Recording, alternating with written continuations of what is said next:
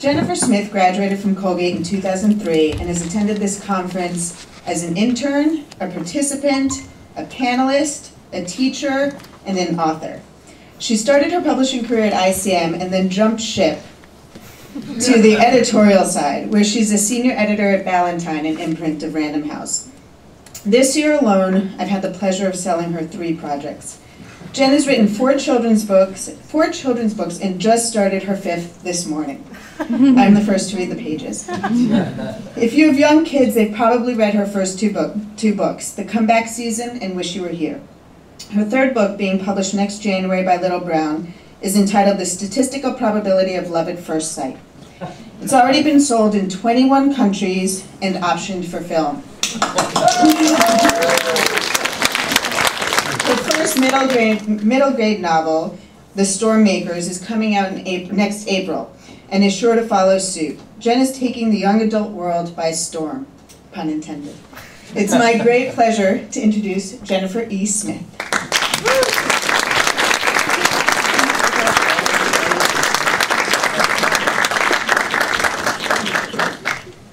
Thanks so much, Andy. And thanks to everybody, and thanks to Matt especially. This is always such a wonderful year, and I think this might be my 9th or 10th year here. So it's great to be here, as always. I'm going to read from the book that's coming out in January, The Statistical Probability of Love at First Sight. And it's actually sort of significant to the conference in that 2 years ago when I was here, I started writing it. And last year when I was here was the first time I ever read from it. So it's nice to be here reading it when it's actually in book form, or galley form. Because I read the first chapter last time, I'm just going to start from somewhere in the middle. There's not a whole lot of setup, except I guess to say that the basic plot of the book is it's about a teenage girl and teenage boy who meet on a flight from New York to London, and the book takes place over the course of 24 hours. The girl, Hadley, is on her way to her father's wedding to a woman that she's never met before, and she misses her flight by 4 minutes, and ends up sitting next to a boy named Oliver on the next flight, and so she's running late because she's on the wrong flight, which is, I guess, really all you need to know. So I'm just sort of picking up in the middle of a chapter, because I didn't want to read the entire chapter, as Jen knows. The man in front of them pushes open his plastic window shade, and a column of whiteness so startlingly bright that Hadley brings a hand to her eyes streams in all around them, snuffing out the darkness and stripping away whatever was left of last night's magic. Hadley reaches over to nudge open her own window shade, the spell now officially broken. Outside, the sky is a blinding blue, striped with clouds like layers on a cake. After so many hours in the dark, it almost hurts to look for too long. It's only 4 a.m. in New York, and when the pilot's voice comes over the PA, it sounds far too cheerful for the early hour. Well, folks, he says, we're making our final descent into Heathrow. The weather looks good down in London, 22 degrees and partly sunny. Hadley turns to Oliver. What's that in Fahrenheit? Warm, he says, and in that moment she feels too warm herself. Perhaps it's the forecast or the sun beating at the window, or maybe just the proximity of the boy at her side, his shirt wrinkled and his cheeks a ruddy pink. She stretches to reach the nozzle on the panel above her, twisting it all the way to the left and then closing her eyes against the thin jet of cool air. So, he says, cracking his knuckles one at a time. So.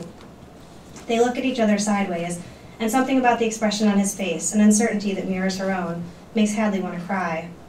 There's no real distinction between last night and this morning, of course, just dark bleeding into light, but even so, everything feels horribly different. She thinks of the way they stood together last night, how it seemed like they'd been on the brink of something, like the whole world was changing as they huddled together in the dark. And now here they are, like 2 polite strangers, like she'd only ever imagined the rest of it. She wishes they could turn around and fly back in the other direction, circling the globe backward, chasing the night they left behind. Do you think, she says, the words emerging thickly, that we might have used up all our conversation last night? Not possible, Oliver says, and the way he says it, his mouth turned up in a smile, his voice full of warmth, unwinds the knot in Hadley's stomach. We haven't even gotten to the really important stuff yet. Like what, she asks, trying to arrange her face in a way that disguises the relief she feels. Like what's so great about Dickens? Not at all, he says, more like the plight of the koalas, or the fact that Venice is sinking. He pauses, waiting for this to register, and when Hadley says nothing, he slaps his knee for emphasis. Sinking, the whole city, can you believe it? She frowns in mock seriousness. That does sound pretty important. It is, Oliver insists, and don't even get me started on the size of our carbon footprint after this trip. or the difference between crocodiles and alligators, or the longest recorded flight of a chicken. Please tell me you don't actually know that. 13 seconds, he says, leaning forward to look past her and out the window. This is a total disaster. We're nearly to Heathrow and we haven't even properly discussed flying chickens. He sits back again. There's loads to talk about still. We've only just gotten started. Even so, their eyes drift to the window to chart their progress, and Hadley pushes down a wave of panic. Not so much for the landing itself, but for all that begins and ends with it. Out the window, the ground is rushing up to meet them, making everything, all the blurry shapes below, suddenly clear. The churches and the fences and the fast food restaurants, even the scattered sheep in an isolated field. And she watches it all draw closer, wrapping a hand tightly around her seatbelt, bracing herself as if arriving were no better than crashing. The wheels hit the ground, with one bounce, then two, before the velocity of the landing pins them firmly to the runway, and they're shot forward like a blown cork, all wind and engines and rushing noise, and a sense of momentum so strong that Hadley wonders if they'll be able to stop at all. But they do. Of course they do. And everything goes quiet again. After traveling nearly 500 miles an hour for almost 7 hours, they now commence crawling to the gate with all the unhurried speed of an apple cart. Their runway fans out to join others like a giant maze until they're all swallowed by an apron of asphalt stretching as far as Hadley can see, interrupted only by radio towers and rows of planes and the great hulking terminal, which sits bleakly beneath the low gray sky. So this is London, she thinks. Her back is still to Oliver, but she finds herself glued to the window by some invisible force, unable to turn and face him without quite knowing why. As they pull up to the gate, she can see the ramp stretched out to meet them, and the plane slips into position gracefully. But even once they're firmly anchored in place, once the engines are cut and the seatbelt lights go off with a ping, Hadley remains still. There's a collective hum of noise at her back as the rest of the passengers stand to get their baggage, and Oliver waits a moment before lightly touching her arm. She whirls around. "Ready?" he asks, and she shakes her head, just barely, but enough to make him smile. Me neither, he admits, standing up anyway. As they make their way off the plane and up the walkway, neither of them says a word, but Hadley feels it anyway, bearing down on them like a freight train, the moment when they'll have to say goodbye. And for the first time in hours, she feels suddenly shy. Beside her, Oliver is craning his neck to read the signs for customs, already thinking about the next thing, already moving on. Because that's what you do on planes. You share an armrest with someone for a few hours. You exchange stories about your life, an amusing anecdote or two, maybe even a joke. You comment on the weather and remark about the terrible food. You listen to them snore. And then you say goodbye. So why does she feel so completely unprepared for this next part? She should be worrying about finding a taxi and making it to the church on time, seeing her dad again and meeting Charlotte. But what she's thinking about instead is Oliver, and this realization, this reluctance to let go, throws everything into sudden doubt. What if she's gotten it all wrong these last hours? What if it isn't as she thought? Already everything is different. Already Oliver feels a million miles away. When they reach the end of the corridor, they're greeted by the tail end of a long queue, where their fellow passengers stand with bags strewn at their feet, restless and grumbling. As she drops her backpack, Hadley does a mental tally of all that she packed inside, trying to remember whether she threw in a pen that could be used to capture a phone number or an email address, some scrap of information about him, an insurance policy against forgetting. But she feels frozen inside of herself, trapped by her inability to say anything that won't come out sounding vaguely desperate. Oliver yawns and stretches, his hands high and his back arched, then drops his elbow casually onto her shoulder, pretending to use her for support. The weight of his arm feels like it might just be the thing to unbalance her, and she swallows hard before looking up at him, uncharacteristically flustered. "Are you taking a cab?" she asks, and he shakes his head and reclaims his arm. "Tube," he says, "it's not far from the station." Hadley wonders whether he's talking about the church or his house, whether he's heading home to shower and change or going straight there. She hates the fact that she won't know. It feels like the last day of school, the final night at summer camp, like everything is coming to an abrupt and dizzying end. When they reach the point where the line forks, they're greeted by a joyless customs official in a blue suit who's leaning against the metal railing and pointing to a sign that indicates which direction they're meant to go. EU citizens to the right, all others to the left, he repeats over and over again, his voice thin and reedy and mostly lost to the thrum of the crowd. Hadley and Oliver exchange a look, and all her uncertainty disappears. Because it's there in his face, a fleeting reluctance that matches her own. They stand there together for a long time, for too long, for what seems like forever, each unwilling to part ways, letting the people behind them stream around them like a river around rocks. "Sir," the customs official says, breaking off mid-mantra to put a hand on Oliver's back. I'm going to have to ask you to keep moving so you don't hold up the line. Just a minute, Oliver begins, but he's cut off. Sir, now, the customs official says, directing him a little bit more insistently. A woman with a hiccuping baby is trying to push past Hadley, shoving her forward in the process, and there seems to be nothing to do but let herself be borne along by the current. But before she can move any farther, she feels a hand on her elbow, and just like that, Oliver is beside her again. He looks down at her with his head tilted, his hand still firmly on her arm, and before she has a chance to be nervous, before she even fully realizes what's happening, he bends to kiss her. The line continues to move around them, and the customs official gives up for the moment with a frustrated sigh, but Hadley doesn't notice any of it. She closes her eyes just for a moment, and the rest of the world disappears. By the time he pulls away with a grin, she's too stunned to say anything. She stumbles backwards a step as the customs guy hurries Oliver along in the other direction, rolling his eyes. It's not like the lines lead to separate countries, he mutters. The concrete partition between the two areas is coming up fast between them, and Oliver lifts a hand to wave, still beaming at her. In a moment, Hadley realizes she won't be able to see him at all, but she catches his eye and waves back. He points a finger toward the front of his line, and she nods, hoping it means she'll see him out there. But then he's gone, and there's nothing to do but keep moving, her passport in hand, the feel of the kiss still lingering. But it's not long before she realizes that Oliver's wish has failed to come true. Her line is practically at a standstill, and sandwiched between a crying baby and a huge man in a Texas shirt, Hadley's never felt so impatient in her life. Her eyes dart from her watch to the wall behind which Oliver had disappeared, and she counts out the minutes with a feverish intensity, squirming and fidgeting, pacing and sighing as she waits. When it's finally her turn, she practically runs up to the glass window. Business or pleasure, the woman asks, as she studies her passport, and Hadley hesitates before answering, since neither answer seems quite accurate. She settles on pleasure, though watching her father get married again could hardly be categorized that way, then fires off answers to the rest of the questions with enough gusto to make the woman eye her a moment before stamping one of the many blank pages in Hadley's passport. Her suitcase rocks back and forth unsteadily as she hurries past the checkpoint toward the baggage claim. It's now 10:42, and if she doesn't manage to get a cab in the next few minutes, there's pretty much no chance she'll make the ceremony. But she's not thinking about that yet. She's thinking only of Oliver, and when she emerges into the baggage area, a sea of people all crowded behind a black rope, holding signs and waiting for friends and family, her heart sinks. The room is enormous, with dozens of carousels bearing brightly colored suitcases, and all around them, fanned out in every direction, are hundreds upon hundreds of people, each of them searching for something, for people or rides or directions, for things lost and found. Hadley wheels in a circle, her bags feeling like they weigh 1,000 pounds, her shirt sticking to her back, her hair falling across her face. There are children and grandparents, limo drivers and airport officials, a guy with a Starbucks apron, and 3 monks in red robes. 1 million people, it seems, and none of them Oliver. She backs up against a wall and sets down her things, forgetting even to worry about the crush of people. Her mind is too busy with the possibilities. It could have been anything, really. His line could have taken longer. He could have been held up at customs.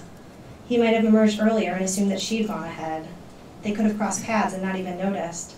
He might simply have left. But still, she waits. The giant clock above the flight board stares down at her accusingly, and Hadley tries to ignore the mounting sense of panic that's ballooning inside her. How could he not have said goodbye? Or was that what he meant by the kiss? Still, after all those hours, all those moments between them, how could that just be it? She realizes she doesn't even know his last name. The very last place she wants to be right now is a wedding. She can almost feel the last of her energy receding like water spiraling down a drain.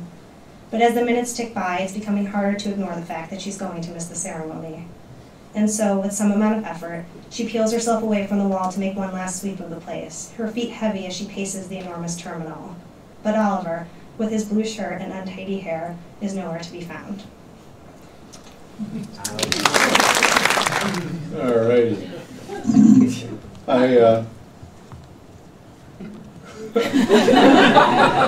The intro actually doesn't have anything to do with Ellery, but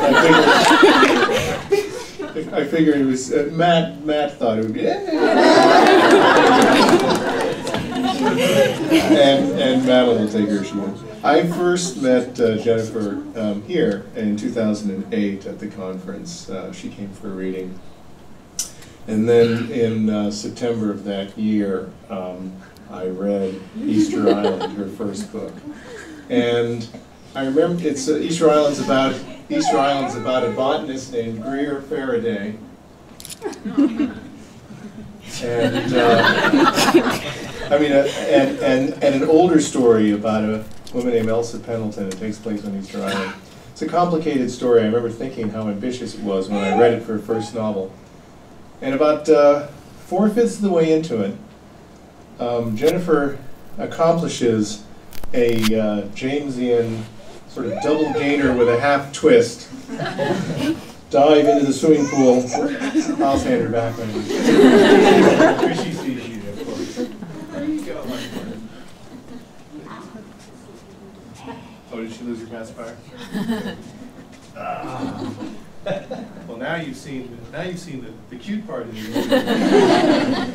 In any case, Jennifer does this amazing thing about 3/4 of the way through the book, or 4/5 of the way through the book. And sort of a Jamesian, unreliable narrator, a central event of massive import that remains stubbornly ambiguous, and a sort of a retrospective, subtle reinterpretation of a lot of the stuff that has gone before.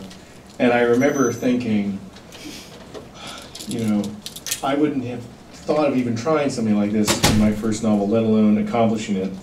And then, out of curiosity, when I was done with the book, I looked online to see like reviews and readers' comments and stuff. And I found that she had suffered the usual punishment of doing something that subtle and ambitious, which was that almost everyone that I read, including the critics, seemed to have misinterpreted, I thought, what was going on. So I emailed Jennifer just kind of saying, am I crazy? Isn't there something like much more interesting and ambiguous going on here? And are all these critics like misreading this? And she wrote back and said, in fact, there was supposed to be something a lot more complicated and ambiguous. And so that sort of just started an email correspondence between us, which we kept on, you know, ever since then. And then occasional visits to New York. And of course, once Ellery showed up, you know, I went down to visit her to see the baby. But so that's how sort of we became friends, is sort of bonding over how even positive reviews can be awfully irritating. I'll just very quickly give her a biography. She's an American novelist and essayist. She graduated with an MFA from the Iowa Writers Workshop in 2000, and Easter Island, the book that we bonded over, is her first novel, published in 2003. It's translated into 16 languages. 21. That's right, close to 21. It was named one of the best books of the year by the Washington Post and the Christian Science Monitor. In 2005, she was a Guggenheim Fellow. In 2010, she published her second novel, Strangers at the Feast, which takes place, I think she's going to be reading from today, takes place in one day, Thanksgiving Day, Connecticut family coming together on Thanksgiving Day, in which her transitions are accomplished seamlessly, artfully, and unobtrusively. The paperback's coming out in August of this year, and she's currently working on a novel set during World War II, which I have seen part of and am very excited to see the rest of, and that should be out, one hopes, in late 2012 or early 2013. Her nonfiction has appeared in the New York Times and the Washington Post, and very soon, tomorrow, maybe, in the Wall Street Journal. So please join me in welcoming Jennifer Vanderbes.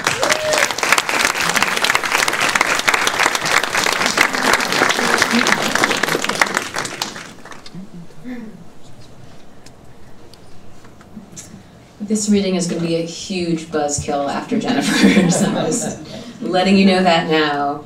Also 24-hour novel, airport, even in the section I'm reading, but nothing as delightful as what Jennifer read. Just a quick thank you to Matt Leone for having me back here, for my really passionate and wonderful workshop students who've made this week totally delightful. You guys are really smart and great to meet with every morning. And also thanks for everybody who's been lending a hand with my childcare. So I'm reading from Strangers at the Feast, and actually this chapter unfortunately does not illustrate any of the graceful transitions. It is entirely a flashback chapter to the sort of patriarch of the family, Gavin. The novel is all set entirely on Thanksgiving Day, and each chapter is in a different character's point of view. And you become aware through the course of the day that there is a crime being committed, and you're also in the point of view of the sort of criminals in the novel, and the sort of one of the mysteries of the story is sort of how those two narratives will actually intersect. But this is Gavin's story, and he is, as you get early in the novel, from the perspective of his children, somewhat elusive, mysterious father. His own wife doesn't feel like she entirely understands him after many years, and he's the sort of last family member whose mind you get inside, and that was very important to me in writing the story, that you sort of get everybody else's take on him, and he sort of, he arrives late, he sort of quietly sits in the corner of the room. So this is sort of the moment when the reader starts to understand what the world looks like for Gavin. Gavin's father, Ulrich Olsen, came to the United States at 17 and worked as a fishmonger. From a cart along Boston Harbor, he sold shellfish, cod, flounder, and striped porky. His palms were like leather from handling the cracked shells of clams and scallops. His fingers blistered from packing the fish in ice. Decades after he stopped working the port, his wife claimed his hands still smelled of fish oil. He vowed he would never leave the sea until he took to the air. During World War II, for 3 years, he flew P-47 Thunderbolts over France and Germany. Ulrich received a Medal of Honor and had his photo taken with Dwight D. Eisenhower. For the rest of his life, the photo hung framed on the wall of his office. During the war, he met Christina Davenport, who, against the wishes of her well-to-do Boston family, served as a nurse in the Italian Rear Hospital where Ulrich had been laid up with a neck injury. When the war ended, they married and returned to the town of Winthrop. With the GI Bill, Ulrich attended the University of Massachusetts, finally giving up fishmongering to become an accountant. Gavin was their only child. "We got everything on our first try," his mother said, though he later suspected she had wanted more but had been unable to conceive again. Things came easily to him. Blue ribbons in science fairs, first chair in violin. By sophomore year of high school, he was captain of the track team and class president. He graduated Winthrop High as valedictorian and won a full scholarship to Yale. Most important, Winthrop was a small town, and he was Ulrich Olsen's only son, which meant he was beloved. The town had lost 111 sons and brothers in the war, and Ulrich had not only survived but returned with a medal. People sought Ulrich's advice on investments and wills, on building additions to their homes, on whether to vote for Kennedy or Nixon. He had even saved the marriage of the town tax collector after talking with the couple for 16 straight hours in their kitchen.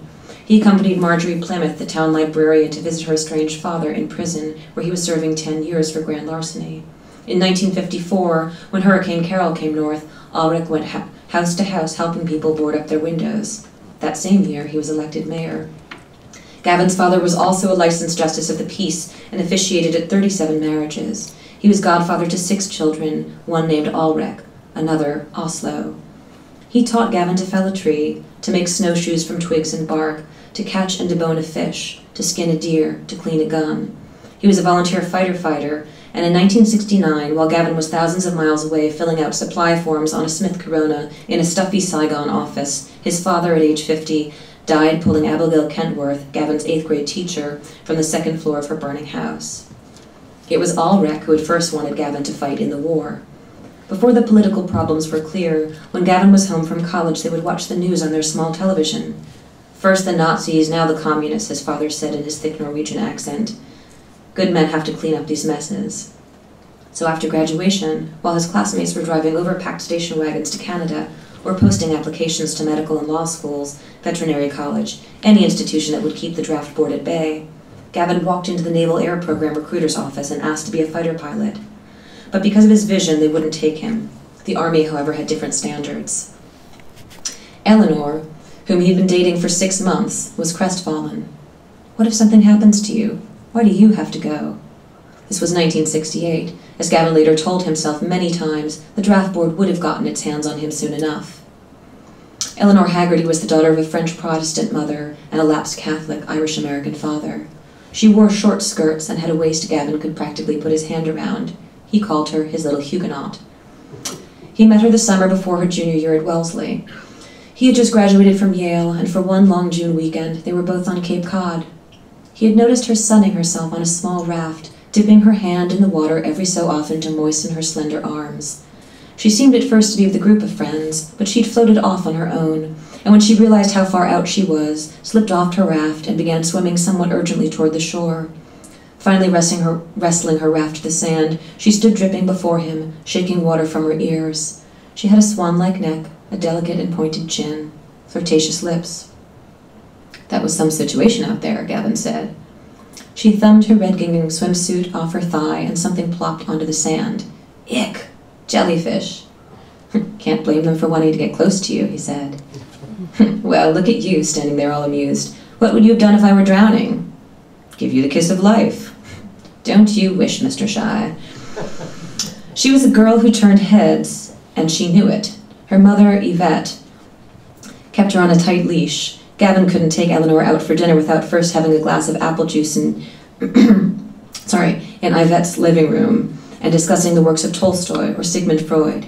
Yvette hadn't gone to college, but she loved talking to big men about big ideas. And you, mister, she always said to Gavin, are going places. Yvette had met Eleanor's father at age 16 when he helped liberate her small village of Gravelotte. She'd been in the United States long enough to shed her accent and all evidence of her Frenchness. Yvette, which she pronounced Yvette, was more American than Bessie Ross. On the 4th of July, she cooked them a 5-course meal, pinned small flags on their lapels, and set off her own backyard fireworks. The Irish-American father was long dead by then, and not much spoken of. When Gavin asked what he died of, Eleanor looked off and said, liver trouble. There had been a sister too, Simone, a year younger than Eleanor. She had died of polio. Yvette and Eleanor never spoke of her, except once a year on August 5th when they quietly celebrated her birthday. As an adult, long after her mother had died, on that date, Eleanor would sit alone in the kitchen at night and blow out 3 candles on a cupcake. Yvette was an anxious mother.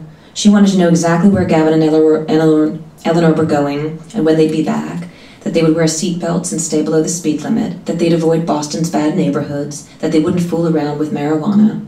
Gavin thought it stemmed from the pain of losing her other daughter, or her childhood under Nazi occupation. Eleanor shrugged off her mother's worries, inventing elaborate stories about puppet shows and choral groups they'd seen to cover for the hours they spent making out in Gavin's red Chevrolet. A month before Gavin shipped off, Eleanor took the bus to Fort Benning to see him. Yvette came as well, nervous about Eleanor traveling, but kept herself tucked away in the Farewell Motel. Eleanor wore a red seersucker dress and yellow high heels and looked so pretty Gavin felt as if he were seeing her for the first time. She'd brought scissors and cut off a lock of her hair and tied it with a ribbon. Keep this in your pocket all the time, over your heart, and keep these under your pillow.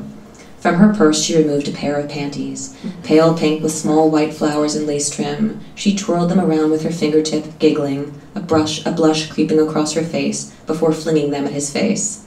You're killing me, Ellie. Promise me no matter how long they keep you there, you're mine. How about I promise in front of a judge? His father, his training captain, they both advised him to get hitched. The war could be long and a wife might be the only sure thing to come home to. 2 days after they married, as Gavin stepped onto the transport plane, he had the deep sense that he was about to prove himself, to define his character in some fundamental way. He imagined becoming a man like his father. Though later he would never admit this to anyone, he was filled with grand visions of heroics, scenarios in which he rescued scores of wounded men who, unlike himself, had been careless enough to get shot. But during Gavin's 3rd week in the infantry, while leading a jungle patrol, a piece of shrapnel pierced his knee. And that was that, a 3mm sliver of metal, which he would save and occasionally look at his entire life, ended his frontline duty. He spent his final 18 months of duty as an REMF, a rear echelon motherfucker. College grads were pressed to work as typists, and Gavin became a clerk in the administrative company of the 101st Airborne Division.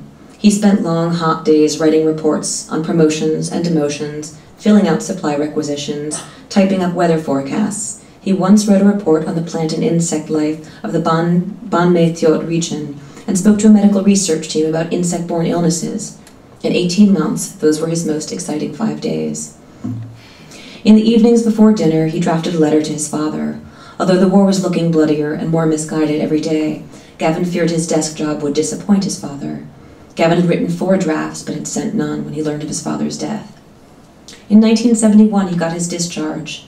A couple of dozen men flew in a military transport plane to Travis Air Force Base, cheering raucously when they landed. They strolled from the plane to the terminal, gulping down the evening air, laughing and bumping shoulders. To get a half-price standby spot on a commercial airline, they had to arrive in uniform. At the San Francisco airport, the gate attendant told Gavin it would be another hour before she knew if he had a seat to Boston. He hadn't been in an American bar, hadn't sat on one of those vinyl bar stools in 2 years. He was in heaven. He scooped a fistful of salted peanuts into his mouth and ordered a Budweiser. Down the bar stood a girl with blonde hair. A rainbow ribbon fastened a ponytail on each of her shoulders. She looked barely old enough to be drinking. She wore bell-bottom jeans and noisy platform clogs, taking short, heavy steps, as if in leg chains, as she came toward him with her drink. A black beauty mark underscored one eye, and her teeth were perfectly straight and white, the kind of teeth the girls in Vietnam dreamed of. She propped her hand on her hip in that same sassy way Eleanor always did before telling him he'd done something wrong. "Sorry, I didn't mean to stare," he said, "but you don't know how good you look right now." "Really?" She leaned close, her ponytails brushing his pants, and whispered, "And how good did all those babies look before you killed them?" Gavin felt the icy liquid on his chest before he saw her emptied glass. Fucking monster. He looked around, and through the blur of wet shame he saw the bartender, 2 stewardesses sharing a martini, a family with small children. They were all staring. Gavin fumbled for his wallet, laid a water bills on the bar, and left. Slowly, dizzily, he made his way to the men's room, where he locked himself in a stall until it was time to board the plane. In Boston, Eleanor met him at the airport. Gavin said nothing of what had happened. Eleanor had had a difficult couple of years caring for her mother, who had been diagnosed with cancer. They sent letters during his time away, in which she described her literature classes, her professors, and Gavin complained about the food, the weather, or the broken fan in his office. Neither said what was really on their minds, because as soon as Gavin shipped 7,000 miles away, it seemed to have dawned on them both that they didn't know each other very well. As Yvette was slowly dying, Eleanor was becoming more and more like her mother. She was nervous about where they would live, what job he would find, and how they would afford furniture. She was nervous about his mood, which was not, as a matter of course in those days, very good. His father was dead, the Kent State Massacre had just happened, and war memorials were being doused with tar and urine. In Winthrop, where for years he'd been treated like a prince, people said, "It's such a shame you signed on for that mess." After Eleanor's mother died, they moved to New York City. Gavin thought it might be easier living in a place where everyone didn't know that for 2 years he'd been burning villages. Everyone didn't think that for 2 years he'd been burning villages. Focused on making good money for a few years to alleviate Eleanor's fears, Gavin interviewed for jobs at Morgan Stanley, Fidelity, Goldman Sachs. But there was no way to hide his war record. The 3-year gap on his resume and his slight limp said it all. After all the gruesome news reports, his interviewers, who had probably once been as enthusiastic about the war as he had been, seemed uneasy with the idea of a veteran down the corridor. Morgan Stanley and Fidelity claimed they didn't have openings. The hiring manager at Goldman Sachs wanted to know if he was undergoing psychiatric treatment. "I graduated from Yale, with straight A's in economics. I have a recommendation from Franklin Summerworth. What more do you want?" "Mr. Olson, try not to let yourself get worked up." He offered Gavin water, a sugar cookie, no job. Gavin interviewed for 2 months before he got an offer. "I think you'll take to the calm environment here," the man at Reynolds Insurance said. Gavin was given a small windowless office on the 29th floor of the Empire State Building. The walls were blue and hung with framed photographs of roses and irises. Powder room decor. Classical music was pumped through a small speaker mounted in the corner. He sold life, fire, car, medical, flood, and umbrella policies. Over the phone he convinced people they could lose everything in the blink of an eye, which he was beginning to believe. There were 10 other office doors, with other nameplates, and occasionally he heard the soft click of doors opening and closing. But they all kept different hours, and submitted their weekly sales sheets to a large oak box marked Progress. Notes would appear on his desk afterward. "Good work, J. Reynolds." It wasn't until their first quarterly strategy meeting that Gavin looked around the elliptical glass conference table at a dozen men his age, one with a stump of an arm, another in a wheelchair. Jeremiah Reynolds' only son had been killed flying a Huey over Tay Inn. Eleanor was trying to make a life in New York, but Gavin hated the building mixers she arranged. He couldn't bear standing around with law students and hippies, self-righteous draft dodgers who wouldn't have lasted a day in any army. "You mustn't be so judgmental," Eleanor would complain. "They judge me. Insurance salesman equals idiot. And they're right, it's a dead-end job. If I told them I was a vet, then maybe they'd see what I was up against. But that's a conversation stopper." "Sweetheart, please don't go about advertising it. It makes people uncomfortable." And this was the beginning of Gavin's realization that for the rest of his life, most people, no matter what he said about his Saigon desk job, would still imagine he'd gone on a killing spree in the jungle. 2 million men served in the war, only a fraction in ground combat.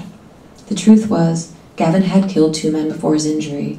He shot them close enough to see their faces, which he thought of from time to time, and which disturbed him. He wished he'd known their names. It seemed a shameful act to kill a man and not know his name. But none of his feelings resembled those of the disturbed veteran characters who eventually appeared in movies. It seemed to him that the people who had stayed home wanted veterans to be tortured, wanted soldiers to be paying penance for the whole misguided endeavor, because as long as the men who fought were still dealing with it, everyone else could sweep the war under the rug.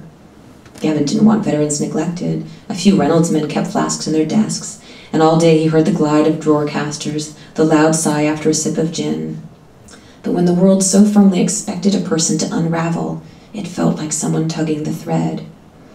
After 6 months at Reynolds, Gavin wanted to escape his windowless office. If no one would hire him, he'd go back to school. He'd get so many degrees, no firm could pass him over. He decided to apply to law school, studying for the LSATs while he was supposed to be making sales calls. His Reynolds colleagues advised against it. Campuses were hotbeds of anti-war sentiment. Hippies were shouting veterans out of classrooms. Gavin also knew that money would be tricky, and he and Eleanor would have to move. But he didn't want to get stuck in sales his whole life, and told Eleanor as much. "Sweetheart, you can't go back to school. You're going to be a father." Gavin was stunned. In all the scenarios of his future, parenthood had not entered his mind, and it was the one thing that changed everything. In the years after the children were born and they moved to Westport, as Gavin rode the long commuter train home at night with a folder of actuarial reports in his lap, he thought back to high school in Winthrop, where he'd been voted most likely to succeed, to his years at Yale, where he'd once dined with the university president, where, after he took the 800-meter title from Princeton, his teammates carried him over their heads through campus chanting, "Olson, Olson." Sometimes when this memory seized him, Gavin would nearly leap from his train seat and press his palms to the black windows of the doors. He lowered his body in a lunge, one leg thrown back so that his calf muscle tingled in an almost exquisite pain, the seams of his wool suit pulled tight. Through the dark windows lay the towns where all the men seated around him would soon carry their briefcases down silent streets, wipe the bottoms of their polished shoes on a welcome mat, greet their aproned wives, kiss their children, and have a conversation about the weather, the grocery bill, new kitchen cabinets. Sometimes Gavin pushed so hard against the windows that the men around him glanced up from their newspapers. "See, I'm not like you." But they looked down again quickly, bored and unconvinced, and Gavin eventually lifted his own briefcase in defeat and stood dutifully awaiting his release into the night. This sense of entrapment produced in Gavin a child's rebellion. In the early years, amid his long days at Reynolds Insurance, he indulged in juvenile deceptions, half-hearted dalliances, but only what he believed fell within the scope of masculine autonomy. Eleanor, who never shed the anxiety she'd inherited from her mother, raised the children, and one day, the small giggly creatures who had waved around macaroni artwork, who had stampeded through the house dressed as unicorns and dragons, were, he realized, kind-hearted human beings. Miraculously, his house was filled with what he recalled from his own childhood as love. Clumsy, unspoken, harried, nonetheless love. And toward his wife he noticed a growing affection, the familiarity that came with decades of shared breakfasts, whispered post-party astonishment at the misbehavior of other people's children, amusement at drunken neighbors wielding garden hoses at midnight. But this affection was compromised, he believed, by Eleanor having borne witness to what had become of his life, by her memory of who he had been. And he recalled the woman he had imagined his wife would be. From time to time, these ghosts, these younger other selves, tiptoed down from the attic, rattled the windows while he slept. He felt deceived. He woke in the night and looked at Eleanor. Did she feel it as well? He did not know how to express tenderness to the person who had become the mirror of his disappointments, who had seen his every failure. Eleanor accepted their life, and him, with a cheer that rendered him silent. She suggested after-dinner strolls, picnics at the beach. With a stoniness he did not quite understand, Gavin refused her. The idea that he was punishing her made him sick. It was himself he loathed. And yet, in his obligations as a husband, he decided he was fulfilling his duty. He worked hard, paid the bills, he rarely drank, never raised his voice. He was an insurance man now, that was all. She should not expect more. If he had to accept life's disappointments, so would she.